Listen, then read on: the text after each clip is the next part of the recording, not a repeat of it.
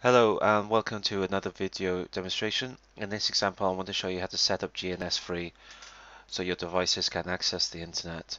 We'll make sure our router has internet access and also set up Windows XP and VirtualBox to also have internet access. Let's begin. So I'm using Windows 7 as my main operating system. Now then, you need to install a loopback interface. Now, I did a quick Google search, and here's some step-by-step steps to install the loopback interface. Once that is done, then we need to tie that loopback interface to your um, main network connection, and we'll bridge them together. This is how that bit is done. So these are my network adapters, local area connection, and loopback. So I'm pressing Control, highlighting them, right click, and then bridge connections. And then down here I have a new network adapter. Okay, so then if we go back to our GNS3, I already have a router here. I'm going to start that and I'll console into it. Okay, so that is loading away.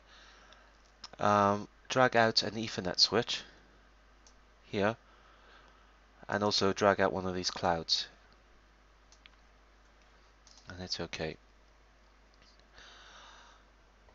So well, once you've got everything set up how you want it, every now and then GNS3 release a new software update. My recommendation is that once you've got it all set up exactly how you want it, don't update the software unless you've got a very good reason. Um, I've got things working perfectly how I wanted them. Then I've updated the software, and then it just breaks things, and then I have to start again, and it does take time setting all this up. So yeah, once you got it all working how you want it, only update if there's a good reason. Okay, so this is our cloud.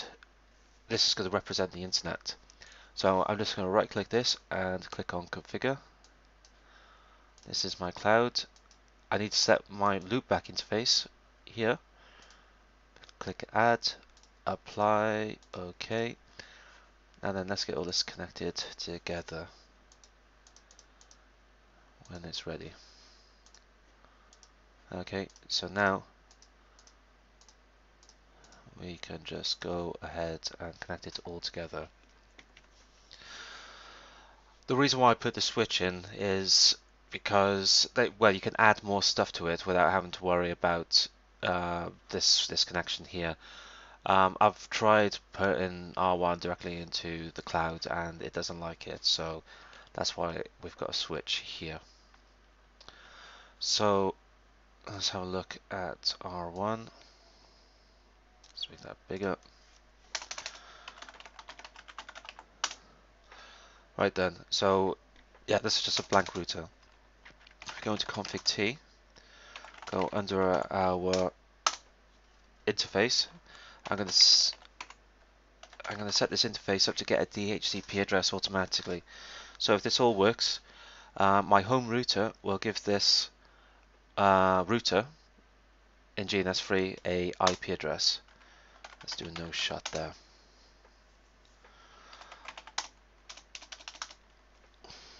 Let's just give that a second while it's doing this thing. And there we have it.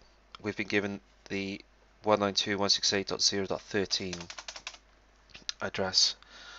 So now I should be able to ping my home router. And yes, I can. Now then, we need to set a default route on this because it needs to know how to get off its local subnet. And we are going to point this to our router. If I exit out of that, and if I do a ping 8.8.8.8, which is Google's DNS, or one of them, yes, we have internet connectivity. Our pings are a success. So let's try something else. I'm gonna to enable IP domain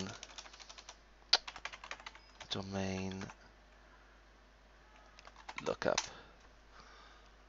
and then I want to do an IP name server of 8.8.8.8. If I exit out of that, and if I do a ping www.bbc.co.uk,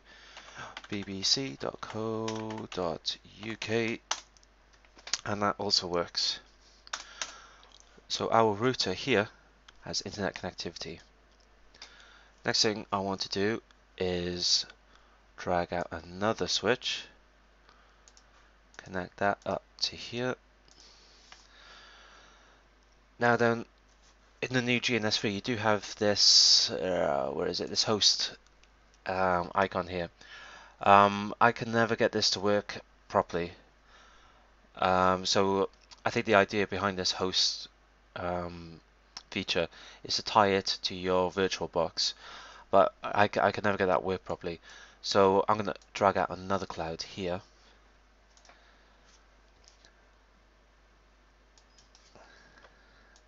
and I'm going to change the icon to represent a VirtualBox.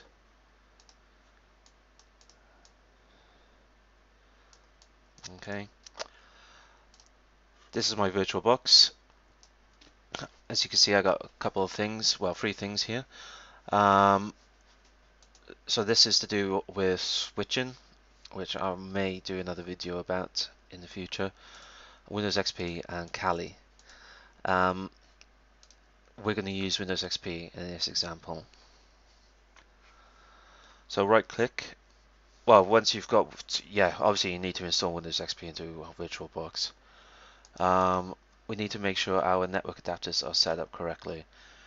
So I'm using the host only adapter, and this is connected to a network adapter called VirtualBox Ethernet Adapter 2, which is, I think I renamed it. Oh, it's this one here. So I renamed it to Windows here, and you see there's a 2 for that. So that is all connected up as it should be. I'm going to start this.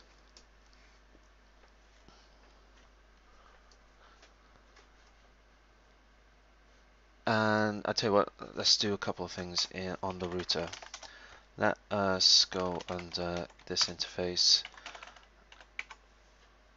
What's it doing? Is it doing something? Okay, so it's booting up. Let's give this a LAN address.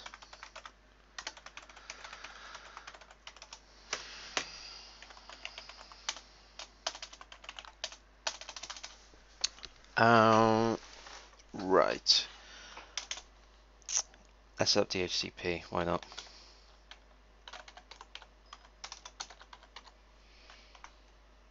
.1.1.1.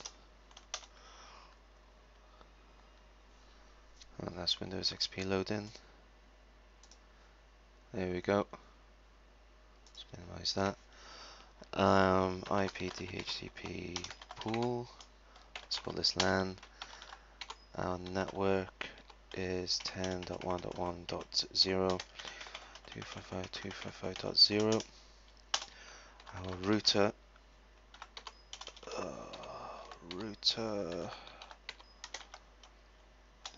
what's the command? DNS is going to be 192.168.0. I'm going to use 8.8.8.8.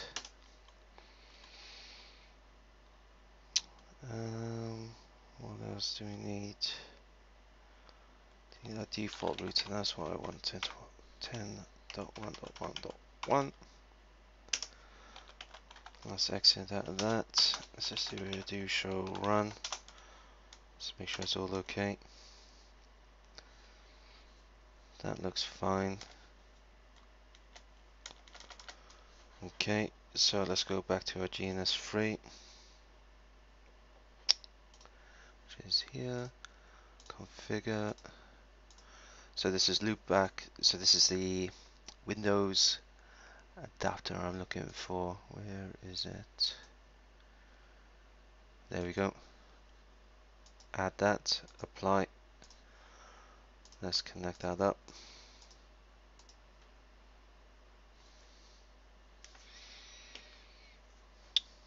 Let's go to our Windows XP. Let's close that. Let's close that. Let's go in here.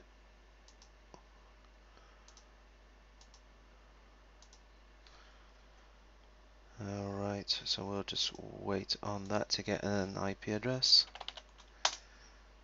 Oh, looks like it's worked. Let's see. Alright, so it's given us 10.1.1.10, which will be fine. 10.1.1.1. Yep, so we're getting a ping response, so that's to the router in GNS3. I ping that, so that is my home router. But can I ping the internet? No. And there's a very good reason for that, because my home router doesn't know how to get to this this subnet, the 10.1.1.0. To get around that, we can just configure NAT. Let's or pat overload. Let's do that. First of all, we need to identify the inside and outside NAT interfaces. So NAT, IP NAT outside, IP NAT inside. Let's create a access list. Standard access list. We'll call this NAT. We need to identify our subnet.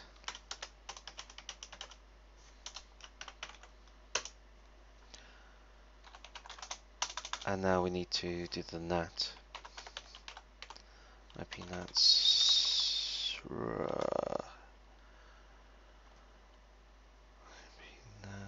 inside source list NAT interface FA that overload. Let's go back over here,